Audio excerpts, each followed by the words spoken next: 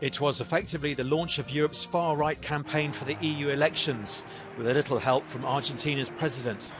France's Marine Le Pen and Argentina's Javier Milei addressed the summit in Madrid on Sunday in person, as did the VOX party's candidates for the election.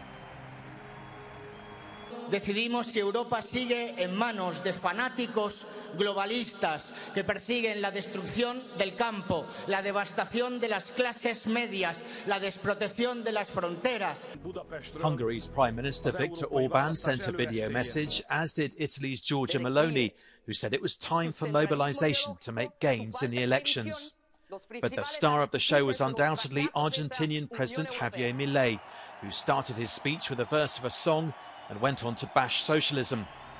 He accused Socialist Prime Minister Pedro Sanchez of bringing poverty and death to Spain, and he's controversially refused to meet him in his three-day visit to the country. The EU elections run from June the 6th to June the 9th.